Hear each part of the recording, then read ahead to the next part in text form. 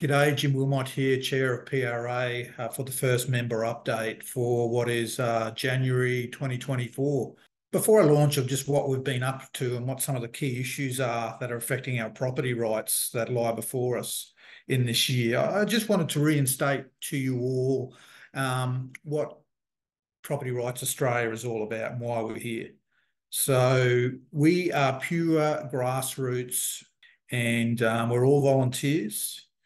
We represent landowners' private property rights, and that's rural, broadacre, small farms, farmlets, right down to urban blocks, because we've got members that live in urban metro areas as well.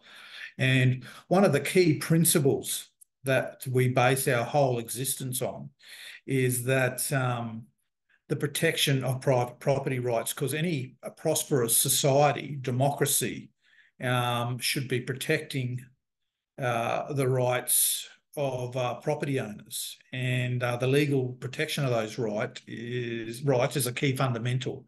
We're non-political, and it's all about looking at policy and legislation that protects our property rights. As you know, we are having threats from many areas, and not a day goes by when at a local, state or federal level, no matter where you reside across Australia, our private property rights are under attack.